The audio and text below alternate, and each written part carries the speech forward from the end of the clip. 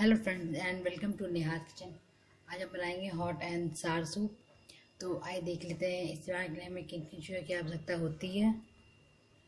हम चाहिए थोड़ी सी बंदा गोभी इस तरह बारीक कटी हुई, थोड़ी शिमला मिर्च बारीक कटे हुए, थोड़े से गाजर बारीक कटे हुए, थोड़े से मशरूम बारीक कटा हुआ, 2 चम्मच कॉर्नफ्लावर, आधा छोटी चम्मच अजीनोमोटो, नमक स्वाद अनुसार, एक प्याज बारीक कटा हुआ, 7 कलियां लहसुन की बारीक कटे हुए, एक टुकड़ा अदरक का ग्रेट किया हुआ, 2 बड़ी चम्मच सोया सॉस, मैंने यहाँ पे डार्क सोया सॉस का यूज़ किया है, 1 चम्मच चिली सॉस,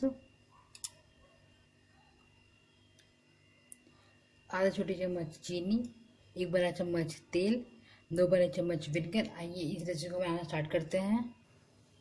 सबसे ले लेंगे हम एक पैन, उसमें डालेंगे हम 1 चम्मच तेल। तेल को हम गर्म होने देते हैं।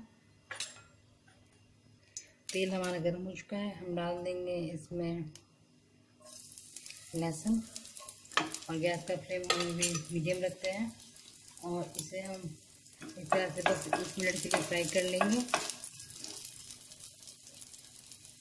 तो मैंने यहाँ पे इसे 1 मिनट के लिए फ्राई कर लिया है।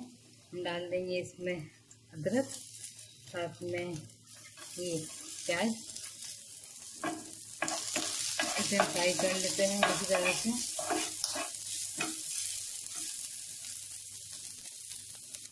मैंने यहाँ पे इसे 1 मिनट के लिए फ्राई कर लिया था।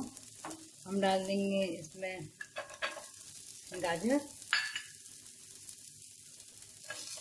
मशरूम, बंदा गोभी, कैप्सिकम, इसे हम फ्राई कर लेते हैं। हमें इसे मीडियम फ्लेम पे 2 से 3 मिनट के लिए फ्राई करना है।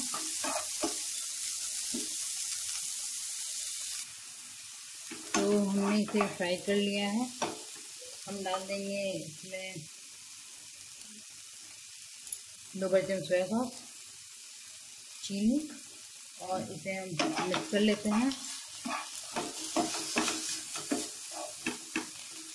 तो हमने यहाँ पे इसे मिक्स कर लिया है। हम डाल देंगे इसमें अजीनोमोटो, इसे मिक्स कर लेते हैं। हम डालेंगे इसमें यहाँ पे 2 गिलास पानी और गैस का फ्लेम हम हाई कर देते हैं। तो मैंने यहाँ पे डाल दिया है 2 गिलास पानी और इसे हम मिक्स कर लेंगे।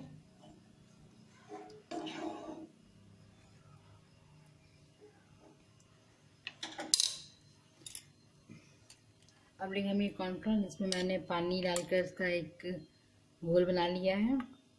इसे हम अच्छे से मिक्स कर लेते हैं और डाल देंगे इसे हम अपने सूप में और इसे हम मिक्स कर लेते हैं।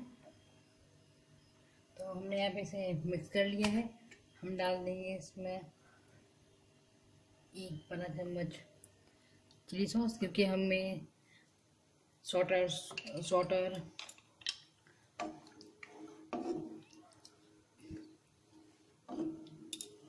तो हम इसे मिक्स कर लेते हैं।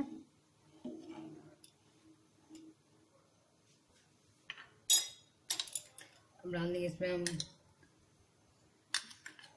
स्वाद अनुसार नमक और हम इसे ढककर 5-7 मिनट तक उबालेंगे। गैस का फ्लेम हम मीडियम कर लेते हैं।